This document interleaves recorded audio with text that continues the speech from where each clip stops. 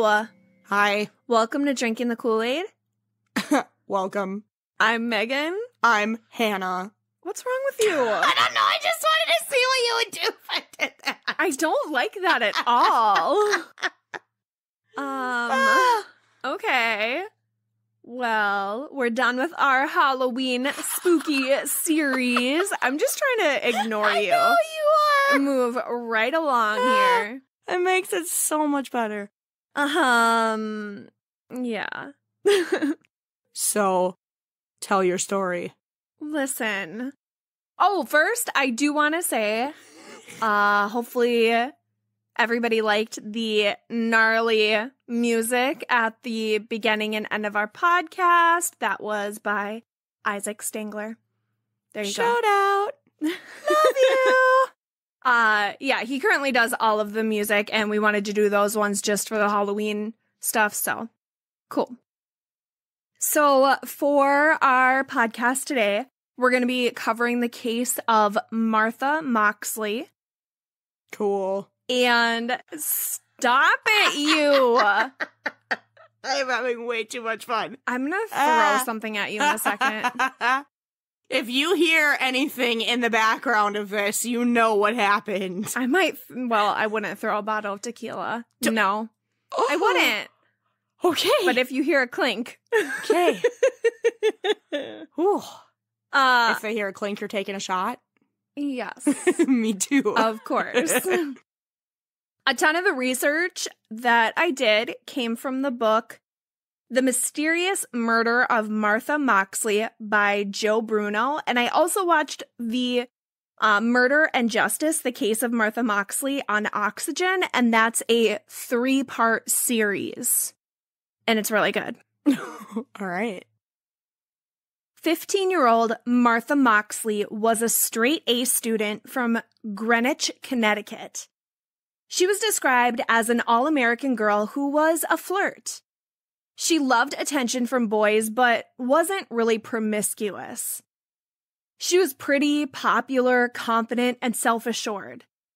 She was voted the girl with the best personality in her junior high class. Okay, always. I know. It's always straight A's and always, like, voted the best or the prettiest or some shit. Like, thank God that, like, I'm still alive and shit, because, like, if you had to do one on me, it'd be, like, the straight D and F student that, like, only some people like, some people hated the bitch.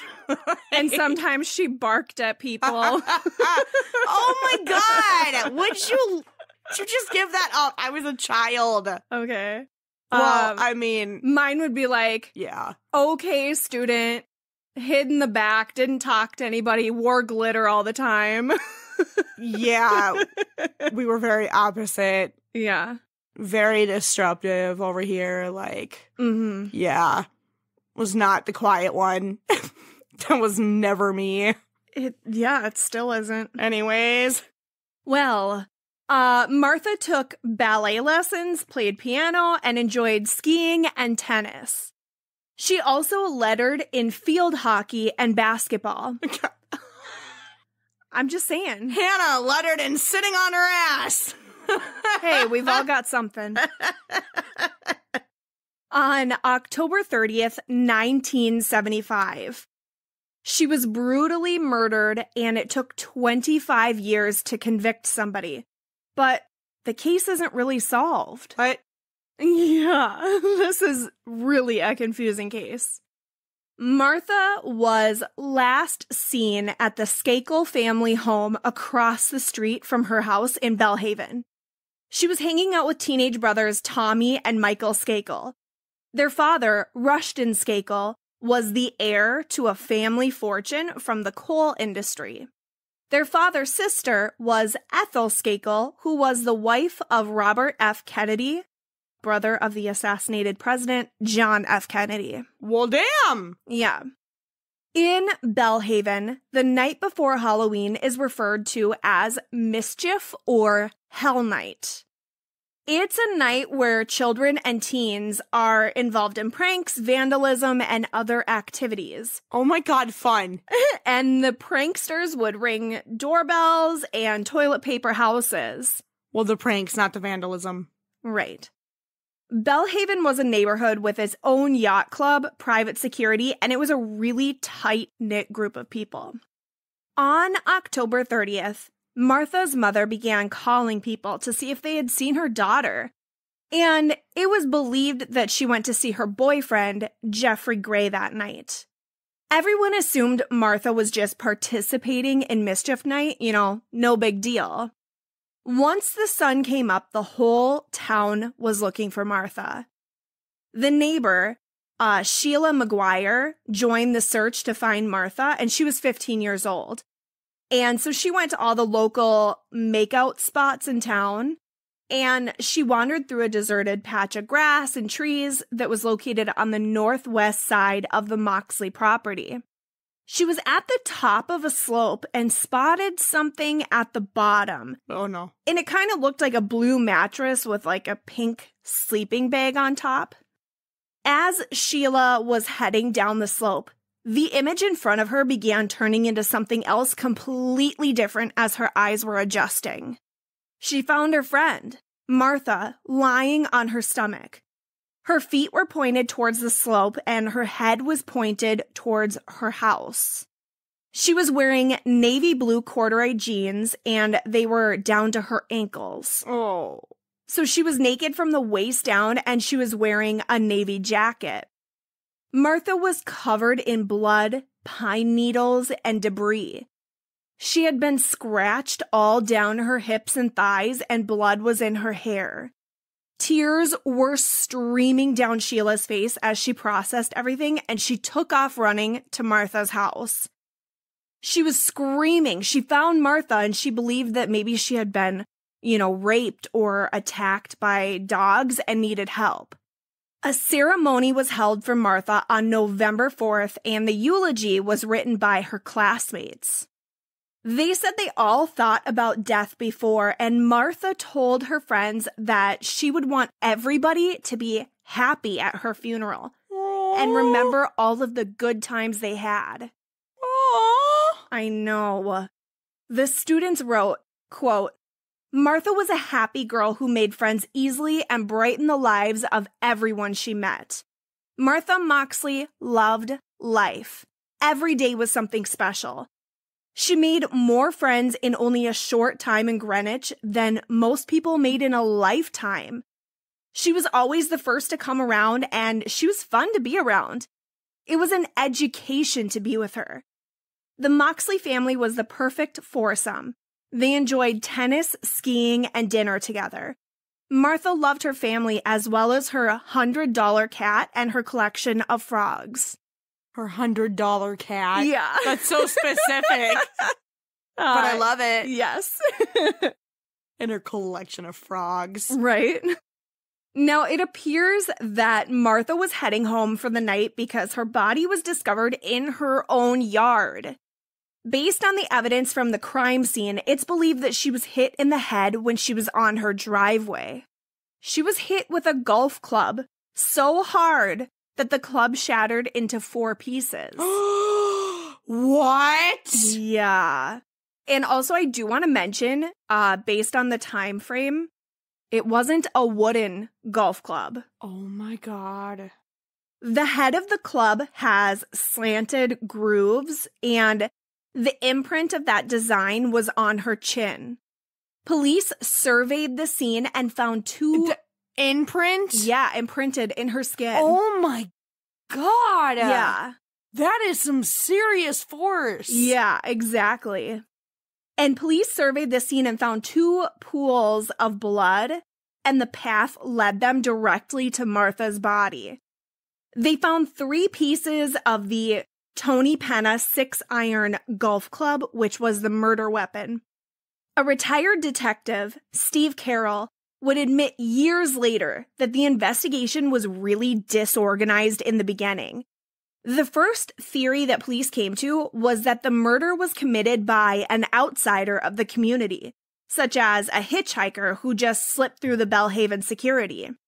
When they couldn't find any evidence to fit the theory, they concluded it was probably somebody local. Belle Haven was a pretty safe, upscale, rich community. They had 63,000 people there, and there wasn't a lot of crime. And there certainly hadn't been any recent murders. Detectives were trying to piece together Martha's last hours, and here's what they came up with. Martha Moxley, Helen Ix, and Jeffrey Byrne arrived at the Skakel residence around 8:30 p.m. on Mischief Night. On Mischief Night, I just love it. Right? Martha and Michael Skakel got in the front seat of his father's car. Helen and Jeffrey were seated in the back. They were just sitting in the vehicle, being kids, listening to music, and Tommy Skakel came out of the house drunk and hopped into the front seat with Martha. Tommy and Michael are brothers, and they didn't get along at all, like sibling rivalry to the max. Okay. Martha may have had a crush on Tommy, but Michael for sure had a crush on Martha. Uh-oh. Yeah. Drama. So drunk Tommy, when he gets into the car, he starts running his hands down Martha's inner thighs. Ew, okay. And then she kind of, giggled and was like, okay, stop that, No, you don't giggle. You just fucking move their hand. Right. Done. Yeah. Well, who knows? Maybe she was into it. I'm not sure. He did pull his hand back, but began flirting with Martha in front of his brother. Around 9:15 p.m., more siblings came out of the Skakel house and announced they were going to watch Monty Python at Jimmy's house. Yes! And they asked if anybody wanted to go with. Michael said he wanted to go and asked Martha, do you want to go with? But she declined that invitation. That could have been maybe because she might have had a crush on Tommy and he said he wasn't going, or because she had to get home for curfew. The car full of teens drove off. Helen and Jeffrey left the home on foot, and then it was just Tommy and Martha left. All stories after this point have changed many times over the years. Helen and Jeffrey say that the last time they saw Martha was with Tommy. The two of them were flirting as they were leaving the Skakel home. Tommy Skakel says that he last saw Martha around 9:30 p.m. as she was walking back to her house, which was about 200 yards away. Martha had been on her property when she was hit in the head with a golf club several times. Which makes it so much, ickier. Because she was right there. Because she was so close to being able... Yeah, and it's the fact that she was literally only what did you say, 200 yards? 200 yards is all she had to go. And that's so fucking scary. Yeah. That all she had to walk was 200 yards and she still, something still happened. Right, exactly. It just shows that you literally cannot let your guard down for a second. No. The killer hit her an additional 10 to 15 times after she was unconscious, and that's believed to be when the golf club shattered into the 4 pieces. Okay, so that's overkill.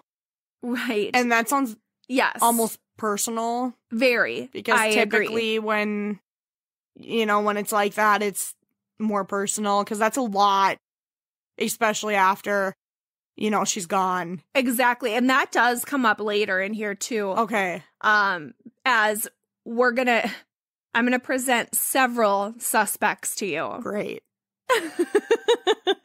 Okay. So after the golf club was broken, the killer grabbed a piece of the broken club and plunged it into Martha's neck. Okay. Whoa. Yeah. So it's really brutal. Whoa. And according to the autopsy, Martha didn't die from the severe beating. She died from the shaft of the club being shoved into her. Oh, come on. Yeah. Ah. I know. Now, I mentioned earlier that the police found 2 pools of blood. There was so much blood at the initial point of attack that it looked like the killer actually left, then came back to the scene about 30 minutes later, and then drug her body under a pine tree, which was about 70 feet away. What? Yeah. Isn't that crazy? Why? So somebody left for a bit. Well, God, how could you be? Oh my God. I mean, obviously, like, I can't compare because, like, I don't have the mind of a killer or anything, but, like, how could you go back? well, maybe they needed to get help. Holy shit. Yeah. Then, when they came back and, like, drug her under the trees, they pulled Martha's jeans and underwear down to her knees. An exam showed that Martha had not been sexually assaulted. Oh, thank God. Right. There's one good thing. Yeah, the only good thing out of this. And neighbors say that dogs were hysterically barking, all of them in the neighborhood, around like 9:30 to 9:45 p.m., but it was Mischief Night, so it was kind of expected. Some of the neighbors were so disturbed by this, they actually did go outside of their homes to investigate, but they didn't see anything. The Skakels, their live-in maid, heard the dogs barking, and so she sent their live-in tutor to go take a look. So the tutor goes outside the Skakel home and circles around, but didn't see anything. So he just went back inside, but noted that their German Shepherd was not barking. Now, some people believe that points to the killer being somebody from the Skakel home because the dog, like, was known to bark at anybody that was unfamiliar. So, yeah, I don't know. Interesting. But it also is a little confusing with that, too, to say that the dog barks at everybody because the live-in tutor, like, this was his first day on the job and the dog didn't bark at him. So, I don't know. I don't know. Yeah, I don't know. Also, during the time frame of 9:30 to 9:45 p.m., Dorothy Moxley, so Martha's mother, was painting the trim around the windows of her second-floor home. The wind picked up, so she shut the windows, but was still able to hear loud voices outside. She believed she heard a male teen, and the voice sounded really threatening. So she ran to the bathroom and opened the window, so it was on another part of the house, and she was trying to see if she could hear better, but she wasn't able to pick up anything. At 11, she watched the news, and about 20 to 30 minutes later, her son John came home, and he was exhausted from Mischief Night. Yeah, who wouldn't be? Right. And so Dorothy goes, hey, Martha's not home yet. And Martha was actually grounded. And so she wasn't allowed to stay out late. Oh, but what better night to be out when you're grounded than on Mischief Night? Right. Yeah, her mother did give her permission to go out for Mischief Night because it was like super special. But she had been warned that she better be home early. But still, you know what I'm saying? But Martha was a good kid. So, and John was like, you know, my sister would never break a promise like that. So he knew something was weird. And so he hopped in his car and circled the neighborhood to try to find her. That was her brother? Yeah, John. Oh, just a good brother. Yeah, it is. So he was out there for about 30 minutes and then he couldn't find her. So he came home and he told his mom, like, sorry, I can't find her. I don't know what's going on. Dorothy was worried and spent all night calling every teen in town. And she called the Skakel residents several times and kept having them wake Tommy up so that they could question him to see, you know, if he knew where she was. At 3:38 a.m., Dorothy called the Greenwich Police Department to report that Martha was missing. At 10 a.m., she marched over to the Skakel residence because she knew that's where Martha told her she would be. Michael Skakel answered the door, and Dorothy said he looked really disheveled. He was messy, barefoot, and looked like he slept in his clothes from the night before. He said he didn't know where Martha was, but she wasn't in his house. I can't remember which one was drinking.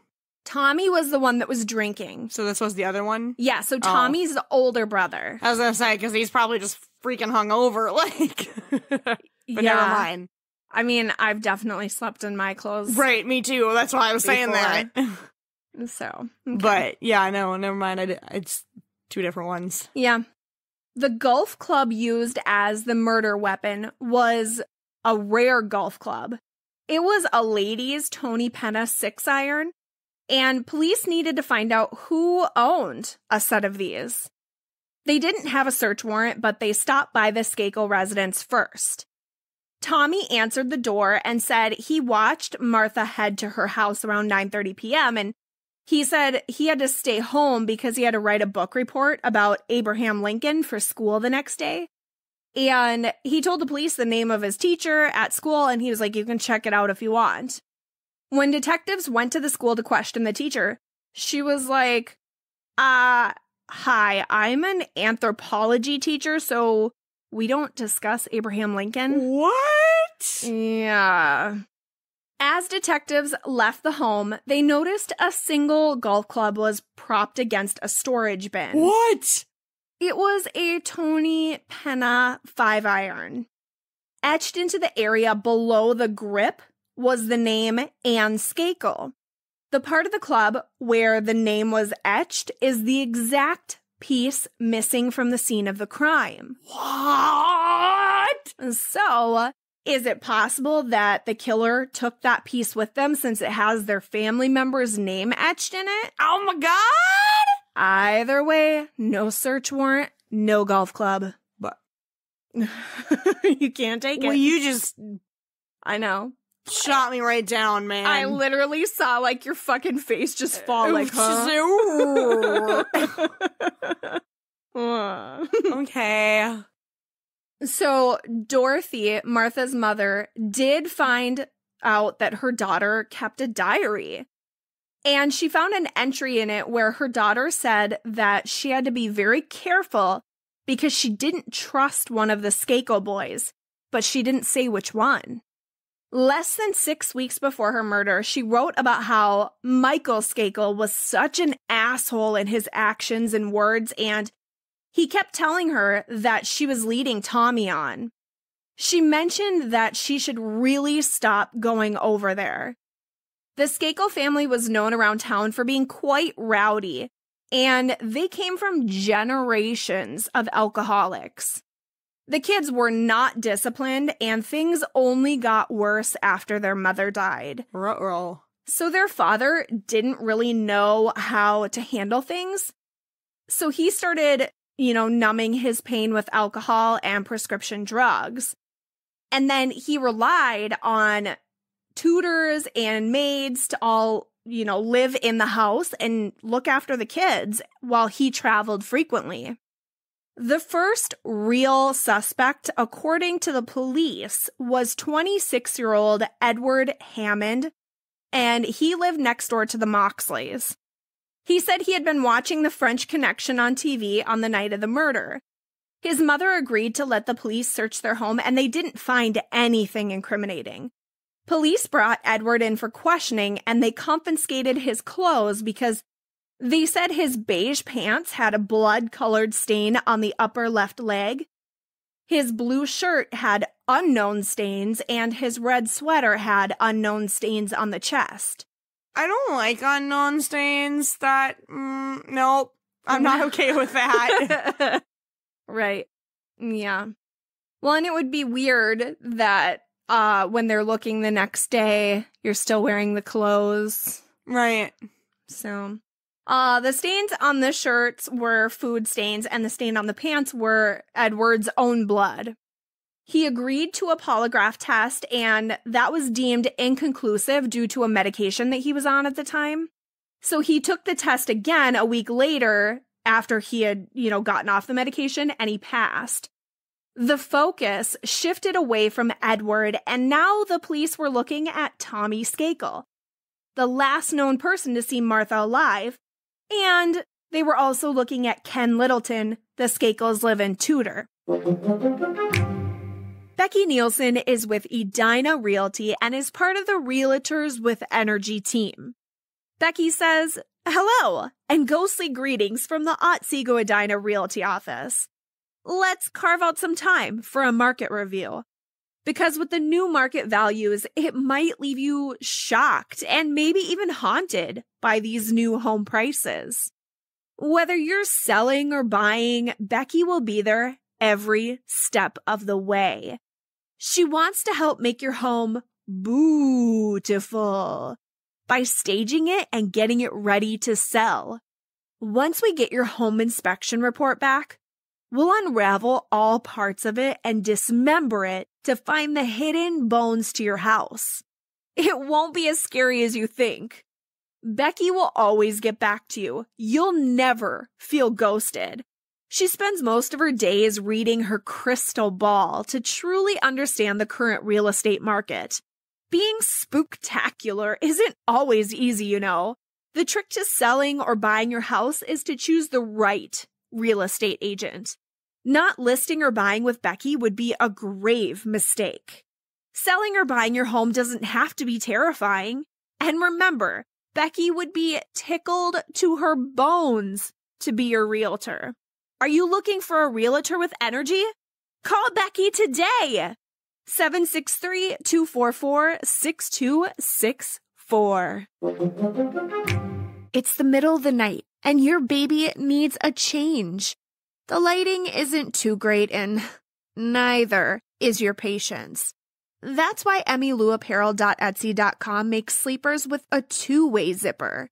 Now, late night changes are a snap or a zip. Don't worry, when the light is better, your baby will really shine in the cutest sleeper you can buy.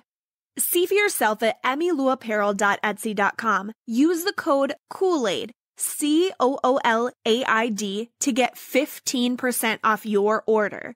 That's emmylouapparel.etsy.com. emmylouapparel.etsy.com. The things that make a house a home are the things that make you feel at home. That's where Eason Cassidy Designs comes in. We offer museum-quality, fine art prints featuring a wide variety of original designs ranging from watercolor anatomy to literary quotes. Professionally packaged, our prints ship gift-ready and ready for framing. So whether you're looking to express yourself or express your love for someone else, you're sure to find something you love at www.easoncassidydesigns.etsy.com. Use promo code Kool-Aid40 for 40% off your first purchase. Again, that's EASONCASSIDY designs.etsy.com. Promo code COOLAID40. The live-in tutor, Ken Littleton, was on his first day of work in the Skakel home, and that was the day of the murder. Ken was staying in the master bedroom on the second floor of the house, and the police noticed that the bedroom had a terrace facing Walsh Lane, and that would give him a clear view of the Moxley house. On the night of the murder, Ken Littleton had taken the Skakel boys to the Belle Haven club for dinner, and they all drank, even though they were underage. Oh. Yeah, so I know you had said earlier, like, was Tommy the one that drank or Michael? They both did. Okay, there you go. Yeah, they was both drunk. When they got back to the house, several friends were waiting for them, and Ken went inside so that he could finish unpacking. He agrees that at 9:30, the housekeeper did ask him to go outside and see why the neighborhood dogs were all barking, but he didn't find anything. Around 10 p.m., Tommy Skakel joined him in the room, and they watched The French Connection on TV together. I guess everyone in town was watching that. So, Tommy's story matched Ken's, and Tommy did pass a polygraph test as well. On November 2nd, Rushton Skakel Sr., so this is the father of the Skakels. Okay. He returned home from a trip, and he gave permission for his home to be searched. Police took the Tony Penna Club that they had previously seen in the home. They also found a pair of jeans and blue sneakers with possible bloodstains in a trash bag outside the garage. And the jeans had a laundry stamp in the right pocket, and Rushton, the father, believed that the jeans belonged to his son, Michael Skakel, the youngest. Oh. Now, the stains ended up being paint from a boat. But a long blonde hair similar to Martha's was found on the jeans. We're getting somewhere here. Maybe. Martha's mother and brother agreed to polygraph tests, and they both passed as well. After 6 weeks, the police had gotten nowhere in this case. So they went back to Martha's friends. So she had gone to the Skakels that night with Helen Ix and Jeffrey Byrne. They said that at about 9:30 p.m., they had seen Tommy and Martha behind the Skakel home. And the police were like, okay, you got to give us more. What was going on? And they described this as sexual horseplay. Oh, were they doing the dirty? I mean, I don't know. They didn't elaborate, but on the show that I watched, details here. So on Oxygen, they do like reenactments, and so on the show, you see like the couple like rolling around in the grass. They were doing the dirty. Okay. And so it's wondered, what if Tommy wanted to take things further and then Martha got uncomfortable and didn't want to do that? Oh. Well, damn it, now I take it back. Right, it wasn't the full dirty. It wasn't the full dirty. Oh my God.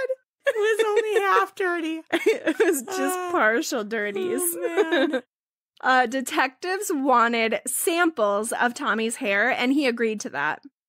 His father also gave police permission to access all of Tommy's medical, psychological, and school records. A former attorney worked on the school board, and he was pretty chummy with the Kennedy family. When he got the request to release all of these records, he called the detectives himself, and he was like, yeah, that's not happening. Oh, okay. And he also called Tommy's father and said, it is not in your best interest to just release records like this. So the family hired an attorney and sent a letter to the police to withdraw their authorization for records. That same night, Tommy's father, Rushton, had a heart attack that was deemed to be stress-related. Fuck. Right, he survived. After several months, it was clear that the police did not have any strong leads or evidence in the case, and the Moxley family was demanding more. The Detroit Homicide Squad was brought in to look at things and determined that the murderer lived in the neighborhood, was acquainted with the victim, and is a troubled young man with an explosive temper. Detectives went to Tommy Skakel's school so they could interview some of his close friends, but they ran into a problem. Tommy didn't have any close friends. He seemed to only be friends with his relatives. Oh, I know. A few days later, detectives did get some interesting information, though. The Skakel's former gardener/chauffeur had just retired, and he said he knew something. He said the family wasn't trying to protect Tommy. They were protecting Michael. Oh, plot twist! According to the gardener, the family was treating Michael different ever since the night of the murder. He said that they were all being like extra nice to him in a weird way. Everyone that was employed in the Skakel home before the murder remained employed, even when they weren't necessarily needed any longer.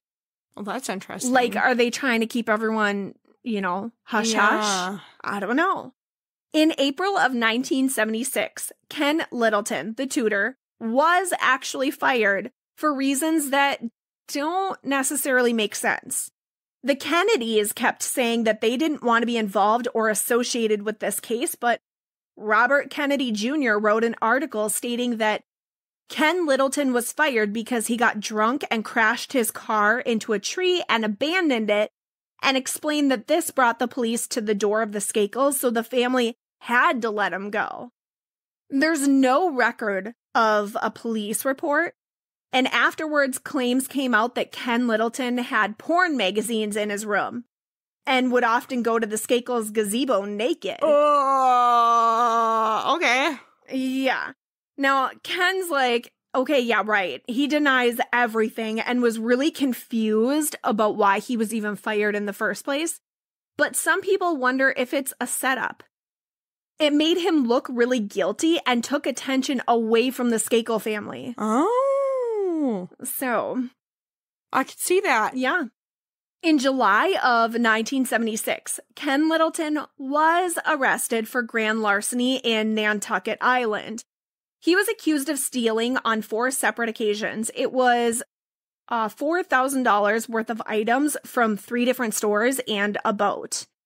That's a lot of items. Yeah. I mean, that's a lot of money, really. Yeah. He pled guilty and said that he was drunk on all 4 occasions. The spotlight was back on him, and the police gave him 3 polygraph tests and say he was not truthful in answering key questions. Whoops. So police say that Ken Littleton denied any involvement in Martha Moxley's murder, but the polygraph test indicated that he lied when he said he didn't kill Martha Moxley, when he said he didn't hit her with a golf club, and when he said he didn't know who killed Martha. Those are pretty fucking big questions to tap out on. They are. Those are some bad ones. I mean, I don't put a lot of weight in polygraph tests, but yeah, it sounds bad. I don't either, but I'm just saying, like, when it's those 3 specifically, like, Yeah. that is a little concerning. Yes. I would agree. probably fail a polygraph. I would feel so miserable. Just because I'd be shitting my pants, like, to do it. I'd be like, I'm so scared. I don't want to do this. Because, like, I would start thinking too many things, like, can they tell what I'm thinking? Am I sweating? Am I jittering too much? What's happening? And then they'd ask me, like, a yes or no question, and, like, I'd literally be panicking that I answered wrong in my head. Like, it just would not end well. Yeah, I know. On June 24th, 1977, the New York Times tried to shake things up a little bit. They printed an article titled, "Who Killed Martha Moxley? A Town Wonders." The article's pretty long, but I'll give you some of the key information here.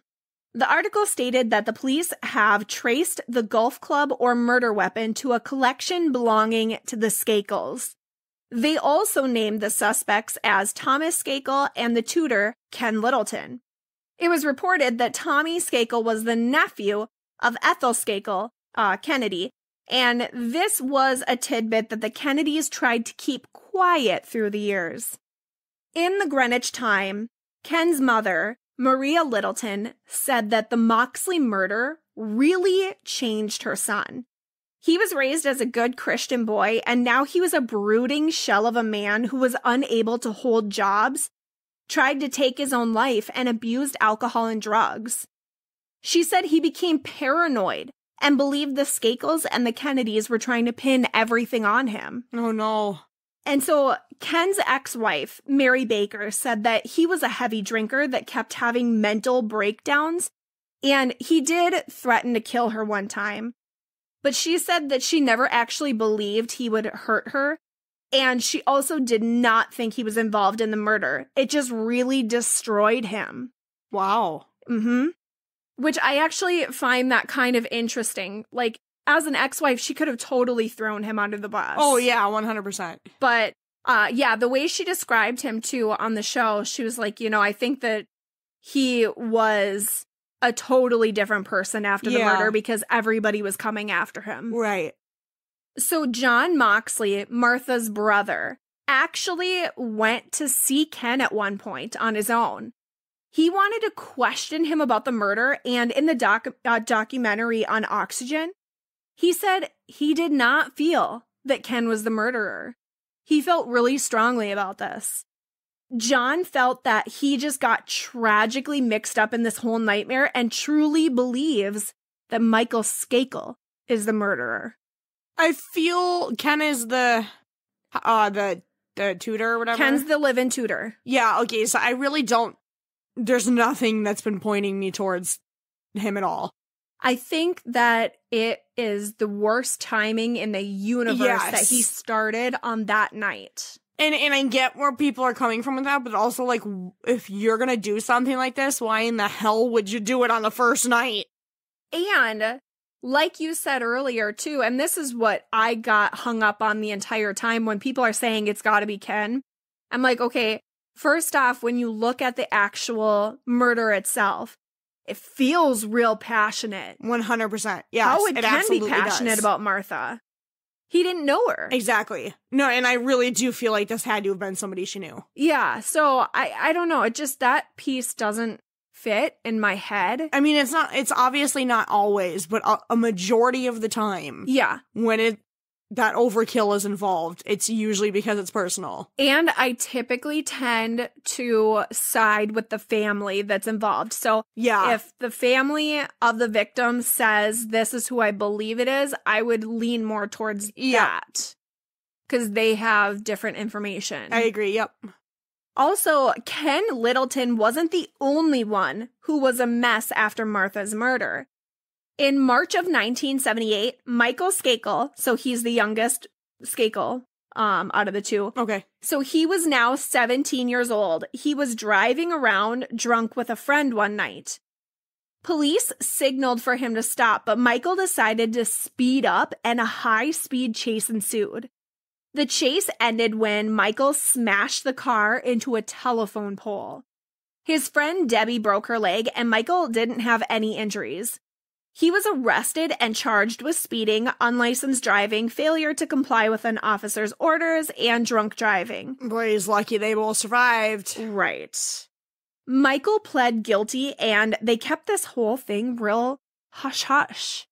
His father drove Michael directly to the airport while he was still in handcuffs, and two men drug him off and put him on a plane and sent him to a rehab center called Elon School. He was like, we need no more family drama. You out of here. Exactly. Now, the school has been very controversial in their practices. They just have weird behavior modification rituals. Okay. They believed that public humiliation is therapeutic. Let that sink in. Oh boy.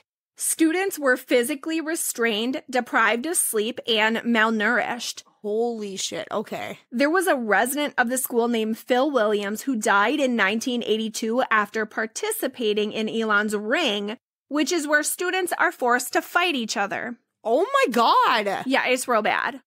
In the police reports, there was something very interesting hidden in the interviews. On the night of the murder, we know that Martha's friend Helen Ix was sitting in the back of the car. She saw Tommy and Martha outside of the vehicle making out and referred to that interaction as sexual horseplay. After she was questioned more, Helen mentioned that she saw Martha push Tommy. Then he pushed her back and fell on top of her. Later in the report, Helen said that Tommy had received a severe head injury at the age of 4. She said he fell out of the back seat of a family car. Oh my god. And this caused him to become violent very suddenly and would pretty much, I guess, he would lose consciousness, and his episodes of rage could last between 15 to 20 minutes or up to 2 to 3 hours. Holy crap. His father was always able to physically control him when it happened, but as we know, his father wasn't home. He was on a trip when the murder happened. So this information pretty much put Tommy back at the top of the suspect list. But the request for a search warrant had been denied by the state attorney. Perhaps the rumors of a cover-up were true. The Greenwich police were told to tread lightly when it came to investigating the Skakels. What? Yeah. So the Skakels seriously have like a shit ton of money, and they're connected to the Kennedys. Right. Oh, that's right. Yeah. Tommy had agreed very early on to take a polygraph test and was told that he passed. If a polygraph is given too early on a case before police actually know the details, they aren't able to ask the proper questions. So that means that Tommy should never have been cleared because the test was taken too soon. I did not know. I didn't either. Yeah. I guess I never considered it being too soon. Yeah, I always thought you want to do it quick, but no, the way it was explained is really interesting because, like, if the police ask the wrong thing based off of assumptions that they initially have from the crime scene, then they can accidentally clear you. Oh my God, interesting. Because it's false information. It didn't happen. Mm-hmm. Everyone that was at the Skakel house on the night of the murder agreed. They saw Michael Skakel leave to go to his cousin Jimmy's house around 9:15 p.m., and the ride is about like 15 to 20 minutes long. It's believed that Martha was murdered about 10 o'clock, so he couldn't have really returned home in time to do it. It sounds like John Kennedy Jr. believed that Tommy Skakel was the one involved in the murder. He told a friend that the Kennedys were allegedly involved in paying hush money to some officials to protect Tommy. There's also another clue that points to a possible cover-up. In the police reports, the date that they found the golf club in the Skakel residence changed. What? Uh-huh. Stephen Barron, the chief of police, said that the clubs might not be a useful clue if they find the owner. It might not just lead them right to the killer. The chief of police say that they told the New York Times they were still looking for the Tony Penna irons 3 days after they had already located them at the Skakels. Tommy's father was able to come to an agreement that was worthless to the investigation. Martha's father and Tommy's father both hired doctors to examine Tommy Skakel. The two doctors were allowed to share results with each other, but they couldn't share results with the police lawyers or Martha's father. Well, yeah. Okay, so it's fucking useless. Right. But it ended the police investigating Tommy. Can you believe that? So they're basically like, okay, here's two doctors, and they're going to do a full workup on you, but nobody's going to know the results. I don't get this. And now you're cleared. Okay. When the tutor, Ken Littleton, was questioned in 1976, he told the police that he didn't know Martha Moxley, never met her, and he actually did not believe that Tommy was involved. He thought it was Michael, and he told them that he was actually scared of Michael. Ken explained that he went golfing with Michael and a few other people at the country club. Michael walked ahead of the group, and when they all caught up, they say that he had crushed the head of a chipmunk and put a T through it like a crucifix. No. I know. There was someone inside the Skakel home that puts Michael at the scene of the crime, not Tommy. Andrea was inside the house drinking tea with Julie Skakel. So Julie is a sibling of Tommy and Michael. So she had her friend over and they stayed inside for Mischief Night. I think they were too young. At around 9:30 p.m., she heard two voices and recognized them as Martha and her friend Helen Ix. When the car pulled away from the house to head to Jimmy's that night, Michael was not in the back seat of the car. This was the first person to place Michael back at the house that night. Oh, shit. Yeah. We talked about how Michael was sent to that sketchy Elon school right after Martha's murder. Yep. Well, someone who was there with him said that Michael confessed to the murder when he was drunk one night. What? Michael apparently mentioned that his lawyer recommended that he hide at Elon to avoid being charged with murder. Oh! So. Hey, that actually... Mm-hmm. Because, I mean, the dad was serious. Like, he got his kid in handcuffs and made him go to this school. Yeah. So, I don't know. Maybe because he was like, if he's in there too long with the local police, they're going to find out. Yeah, for sure. Maybe I just need to get them the hell out of town now. I don't know. Well, and also, they for sure didn't want that to blow up in the newspapers. Not with everything else they're dealing with. Yeah, it's not a good look. Not cute. In 1994, crime writer Leonard Levitt received a call from an anonymous male. The caller said that they had information about the case that would be worth the wait. The caller contacted Levitt again in 1995 and explained that there had been an analysis done by two former FBI colleagues who had run the Bureau's Behavioral Science Lab in Washington. They had studied hundreds of serial killers, including sociopaths. They had retired from the FBI, and then they formed their own consulting company known as the Academy Group, and this was in Virginia. The Academy looked into the Martha Moxley case and noted there was a lack of defense wounds on her arms and hands, and nobody heard screams that night. The Academy believes that Martha knew her attacker, and that pretty much rules out Ken Littleton, the tutor, because it was his first day on the job. He didn't know Martha. And that's true. With them only being 200 yards away, they absolutely would have heard screaming if there was. Yeah.